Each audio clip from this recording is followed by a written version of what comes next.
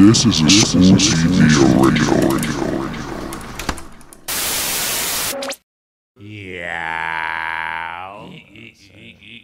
Cook up. Yeah. Yeah, you see us out here. You already You know, I mean, Fluke on the horns mad late though, but it's all right. Oh, there you go. You see? Yeah. That makes Now, more sense. we here today, you know what I mean? We 3 episodes in. 3 episodes in.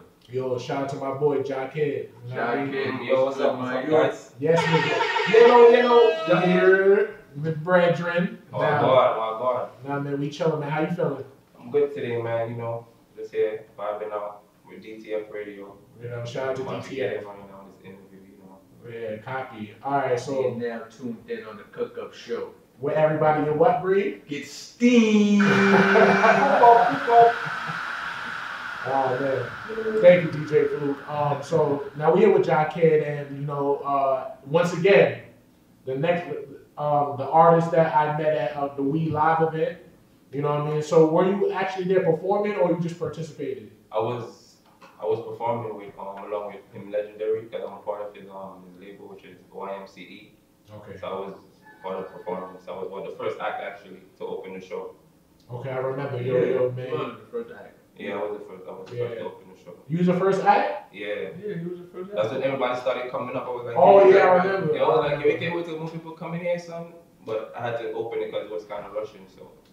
Yeah, but it took a while for like it to It took mad for that shit to start. Right. That's a fact, man. How do you feel though when like you're put on the spotlight like that?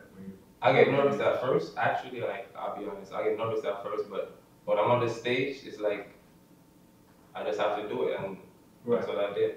You know. So it doesn't bother you that not that much people was in the venue? Nah, it don't bother me because it's still something I love to do at the end of the day. Right. You know what I'm saying? So I'll do it to the best of my ability, even though it's if I'm by myself singing. Right. You know, so. That's, what I did. that's cool. I actually seen somebody twerking to your shit, so you know. Yeah. So you seen the Shakwikwe? Yo, she was in the middle. Seen Man. the All right, yeah, Shakwikwe. Yeah, we gonna call her Shakwikwe for now. But yeah, she's in the middle. So, like, when you make music, what do you want the people to get from it? I want them to get positive vibe from it because like the music you make is what people see you as, you know. So I make music for people to see me in a good light, you know what I'm saying? Like, Right. positive music, ladies music, you know, anything that would keep the people want to hear more. That's what I'm here for. I don't want to put no negative vibe in music no more because I think it's too much of that already. Yeah, it's You feel me? So I'm trying to bring a different side and some kind of different thing to change the world. You know what I'm saying? Right. A different vibe. A different vibe actually. Right. So how long have you been doing music?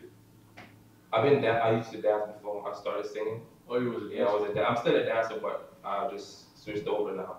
Right. So you're more into the music aspect than dancing. Why the switch? Because when I was younger, I used to like freestyle in school. My friends used to beat on the desk and stuff, and I used to sing. Right. But when I came up here, it was a dance group in my high school.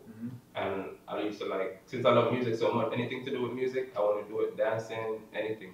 So I joined a dance group and I was dancing for a few times, and then I just wanted to do music and I did it. Right. I just felt the calling, like it was meant to be done, you know. Right. So it was no real bad blood between the group. No, it's no bad. You and the group. Oh, No, Alright, no so bad. that's what's up. So The you're group is actually not even existing. It was in Florida. When I left Florida, that's when the group broke up. It was like I was keeping them together, you know. So when I left, like everything fell apart. Oh man, that's crazy, man. Yeah, man. So you're a reggae artist, correct? Yes. All right, cool. Dancehall reggae artist. And obviously, the culture you was in influenced you to do reggae Yeah. artists. Okay. I grew up listening to reggae music. Some rap, but not a lot. Mostly reggae and dancehall and soca and calypso and stuff like that. So what country are you from? St. Vincent. You're from St. Vincent. Yeah, my country they sing calypso music. Like it's like So that's a different genre of it's soca? like a different. It's like fast. It's like close to African, but it's like I can't explain it. It's just called calypso in my country. Now I only asked because I came across a Caribbean person and they broke it down to me in different ways. They saying it's different. Yeah, it's different. It's different violence. Yeah, Yeah. yeah, that's what I'm saying. So I can't really explain it from my point of view. But Because if you're West Indian, you can you can tell if a person's from Haiti. You can tell if a person's from Jamaica. You can tell if a person's from Trinidad. Right. You feel me? Like you can hear it in their dialect though. Now American-born people may not. American people have the tendency to bind everybody up into one category. Right. You know what I mean? So most Americans only know Jamaica or Trinidad or Haiti or something like that. They don't really know the in-between countries. You know, it's a big group of islands. You know? Correct. Now, if I had to guess, I'd have guessed that you was Trini. That's what I was about to say. Until you said you was from St. Vincent. I'm like, yo, your accent sounds Trinidadian. Maybe because my girl is Trini. Maybe that's what it is. You eat too much Too much curry. Yeah, too much curry. Yes. So much curry, man. Yeah. Oh, so how many works have you completed? Like how many albums you completed thus far? I haven't done no albums yet because I started like 3 years ago. I should say 3 years ago. Right. I have a few songs out. Like I think I have 4 songs out on YouTube. Okay, yeah. Now you sent me 2 tracks. I sent you 2. Yes. That's the last 2 I did. All right. Before that, I have 3 more. Have you shot any videos for them or no? No videos yet. Videos coming soon though. But here's one thing. Because the reason why I haven't done that yet because I'm doing everything by myself. You know what I'm saying? I gotta pay for footage. I gotta pay for this, for that. So, you know what I'm saying? When I get the chance to do it, then I'll do it. Oh, well, we can work something out possibly after the show. Definitely. What you should have though, because I heard both your tracks, and they mean, man. You know, I see a chick busting a mean wine to one of them songs. You just see my Instagram, so big girl went into them songs though. Oh gosh. Oh gosh. What was the biggest reaction you got performing one of your songs amongst the reggae atmosphere, or Jamaican Caribbean atmosphere? Well, I gotta get figure like.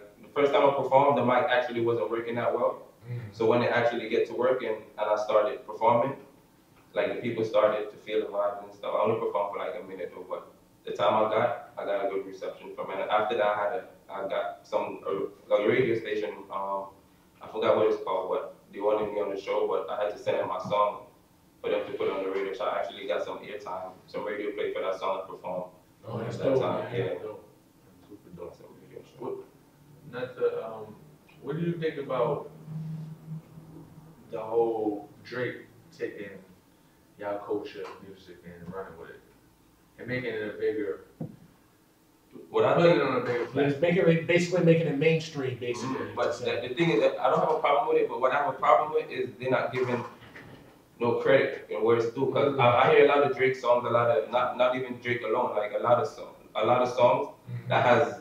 Back in the day, reggae songs, old reggae songs that nobody would ever hear until they remix it. But people from the Caribbean who know them songs, they will know. But like Americans and people like that, they won't really know because they never heard the old reggae songs before. So that's what the rap artists and most of them is using to men. You know what I'm saying? Like the same lyrics, everything, bro. Basically for a bigger audience. Yeah, they're not giving. But the thing I have a problem with is not giving credit where it's due. That's it. The music, because music, I love music. You can do whatever you want with it, but you gotta show respect at the end of the day. You know what I'm saying? Because they're the one that influence you. So you gotta, you know what I'm saying, show some respect to where you got your influence from. Right. So what's next on your plans? The videos, man. That's the next thing on my plans, bro. The music is there already. I just gotta get some footage now so people can see my face and Now, I understand that, but you not considering like dropping some sort of compilation of music, like an EP or or a mixtape. I'm working on an album right now, but I'm just currently acquiring the beats and the producers and everything. Right. So the EP is gonna come soon along with the videos. Everything's gonna be at one time. Like the videos, the EPs, is gonna drop.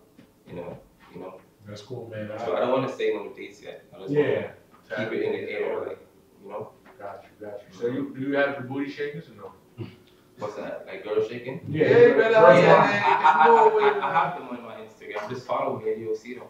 Yeah, but they can follow you at. I think my girl that type so I have to do something. Oh, man. Shout out to you, girl, man. But listen, don't worry. I'm going to snipe all the biddies. Okay? I'm sniping all the booty shakers. Yeah, they're there, man. But you can follow me at Jah Kydd on Instagram. Everything is Jah Kydd. Facebook, Twitter, All right, SoundCloud. SoundCloud. That's good, man. Because I don't like when artists have one name for this and then one name for that. Like people can't find you like that. Yeah. Facts.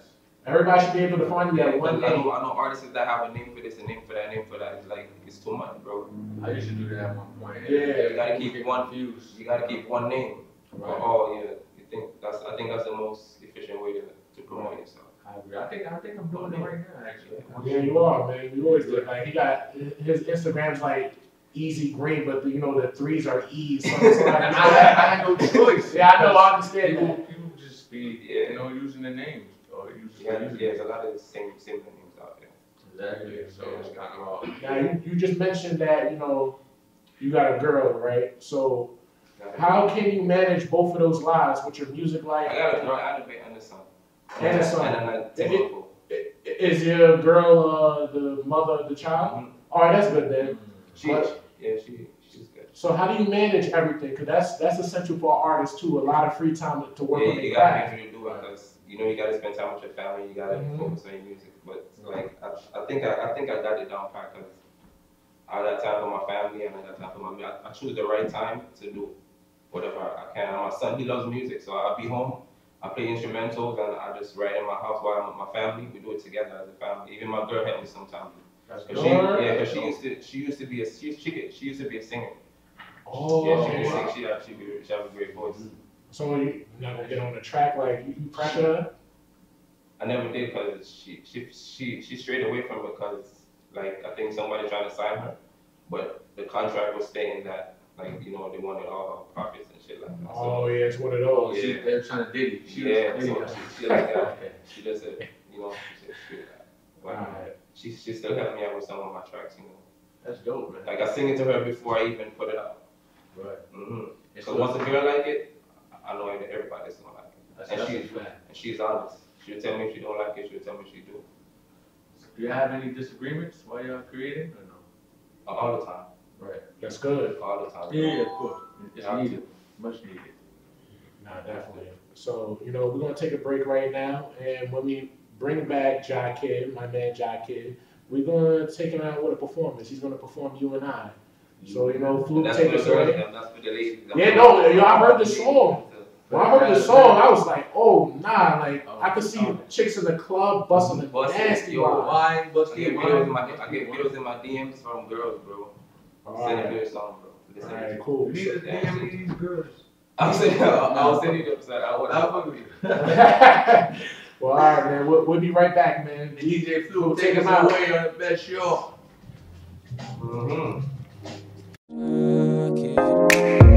You and I don't need nobody else but you, my boo. You and I